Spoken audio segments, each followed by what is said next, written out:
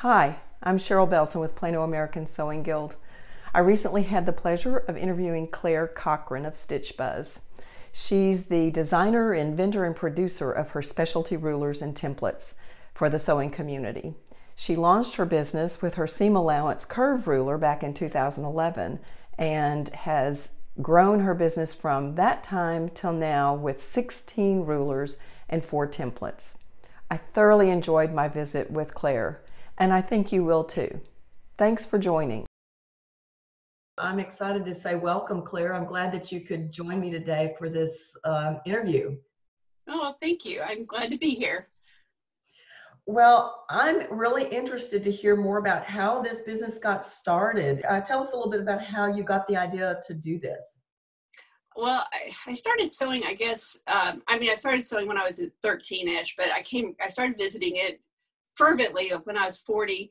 And I got where I really enjoyed the Berta Style magazine. And I kept looking online for ways to add the seam allowance quicker because I felt like that really stopped my progress, was adding seam allowances. And I tried absolutely every way. And I said, there just needs to be a ruler so I started looking for rulers, that would do, and it just wasn't there. And, and I guess I probably just looked around and tried different things on and off for about 2 years.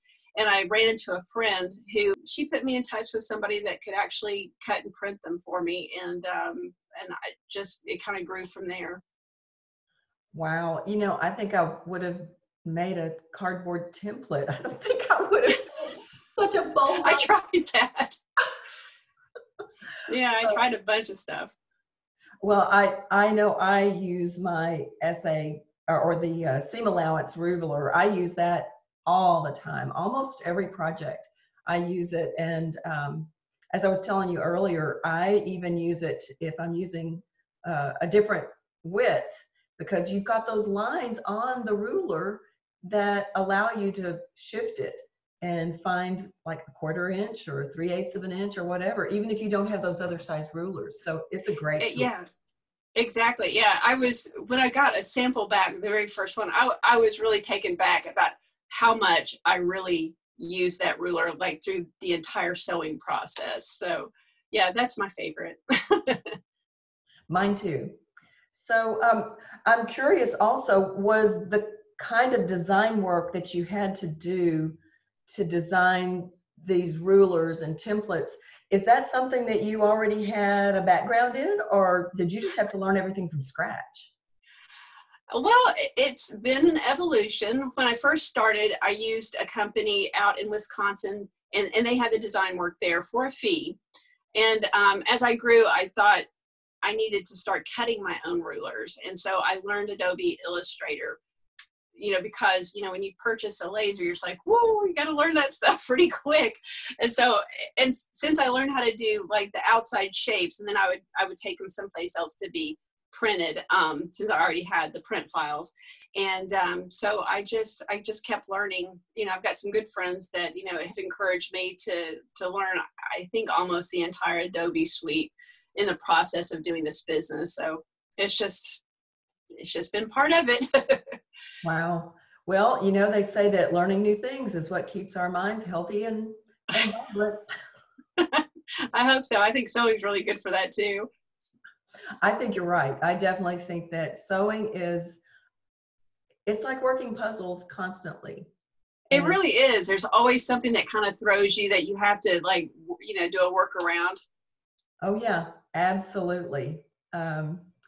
So I'm curious, since now you've told us that that's not a world that you already were familiar with, how did it feel when you first stepped out to launch that first product?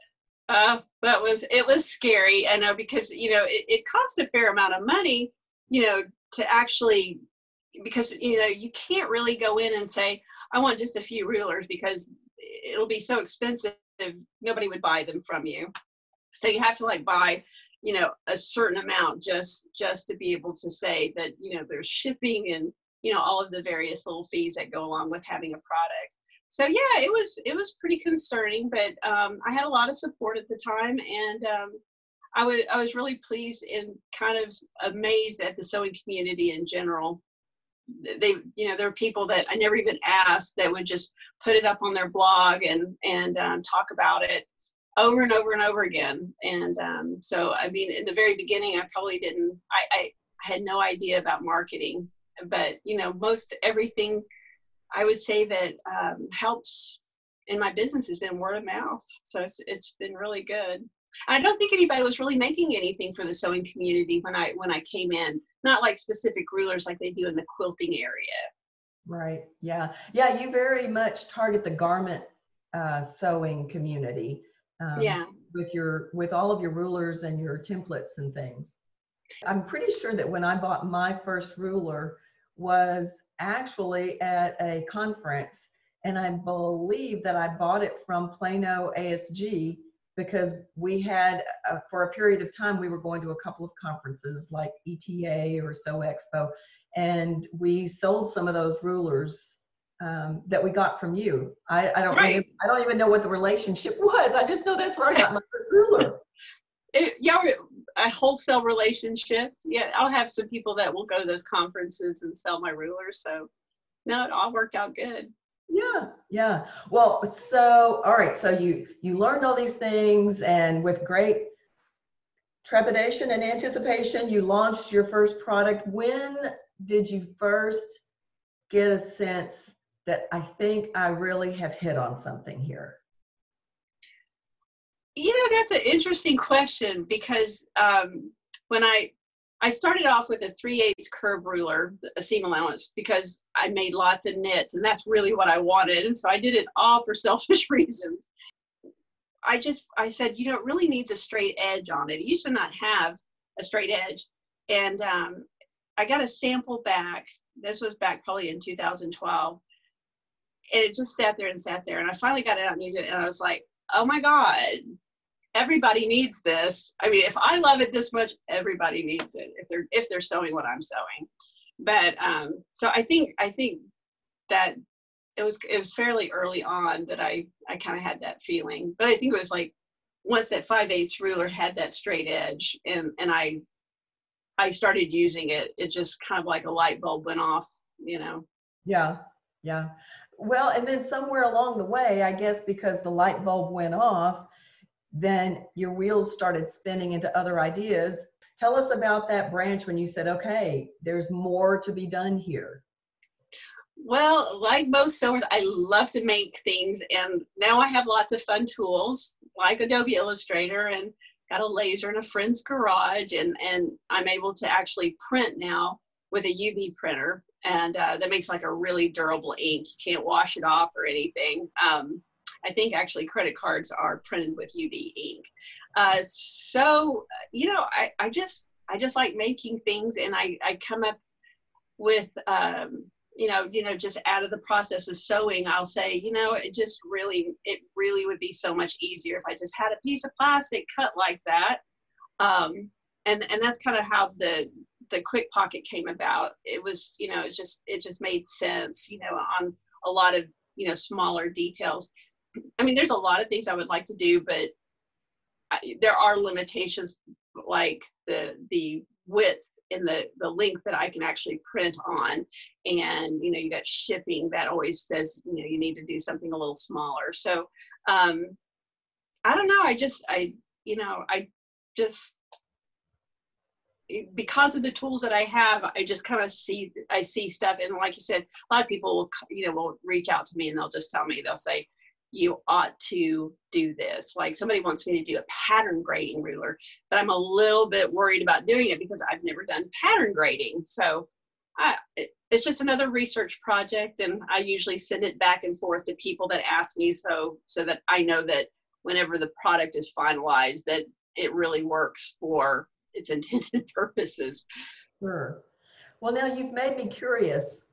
So with this laser printer that you print, do you print your rulers on demand, or do you have stock that you pull from? I am so busy all the time because it's just me. I mean, I have people helping me with design work. Some of the design work, I do all my rulers, but like the graphics and stuff, I have help from. So yeah, I go every weekend and I cut out just as much as I can, because I think it takes me about 5 or 6 hours just to sit and cut the plastic. And then I come back and I just print them. So I usually have this is my work room. I usually have probably about 20 of everything kind of in stock. If I get a wholesale order, I usually say, it's going to take me a week or two because of the process that I go through. But it kind of keeps. I don't have a big inventory because I'm my own manufacturer. Well, I found myself getting curious about that question because, as you know, when doing the research to do this interview, I got so intrigued with your templates that I ordered all 3 of them. And I'm very excited because I've already gotten them and I've got them up in my sewing room and I can't wait to try them. But as you were talking, I was like, wow. So did she have to run over to her laser printer and print them off and then package them and send them to me? But I was probably out of that stack of roughly 20 that you keep on hand. Yeah, I guess the short answer is I do things in batches when things get low. Right. That makes a lot of sense. So, well, I've already confessed to you, speaking of your products, that I am curve ruler challenged. So I thought, well, maybe it would be interesting to people that are going to be listening to just get some tips straight from Claire on how to use the curve ruler appropriately. Oh, the curve runner. Yeah. The curve runner came about with Kickstarter. It basically, the curve runner, and it's my absolute most popular ruler, but it's mostly for fitting. You have to mark off the stitching line, and I always do it with the SA curve rulers, the seam allowance rulers, and then you would be measuring that and comparing what works best for you. And obviously the arm size is a big one. I'm short, so I'm always changing my pattern, like making it shorter here and a forward shoulder adjustment. And so since I know kind of which measurement of my arm side that I like, I make sure that it ends up being that length, and then whatever piece it adjoins, like the sleeve head, I got to make sure that that piece fits as well. So it's really a good quick way to make sure your pieces fit. And the key is that you watch the dot and it rotates, and you go, all right, that's 1 rotation, 2 rotations, etc. And that helps you keep up with the length that you're measuring. Right. I think that's why the 12 inch is so popular, because 1 rotation is, you just say that's 1 foot. It's being bigger. It's you have to be a little careful when you go around the corners. Like going around like little tight turns is probably easier with this one. But every rotation's 8 inches, so that's you have to kind of keep in mind that it's a little not as simple of math as this one. Right. Well, I need to give it another chance. I have one, and I've had one for some time, and I just need to keep my eyeball on the dot. Keep your eyeball on the dot. That's right. So, but I realized that one thing we haven't talked about yet is you haven't run us through your lineup. So, run us through your lineup of your products that you've got. What all do I have? Okay, we start with the green rulers. All my seam allowance rulers, I have them in large and mini size, which I guess is about like this. And I have 5/8. I have 1.5 centimeters. I have 1/2 inch, and I have 3/8.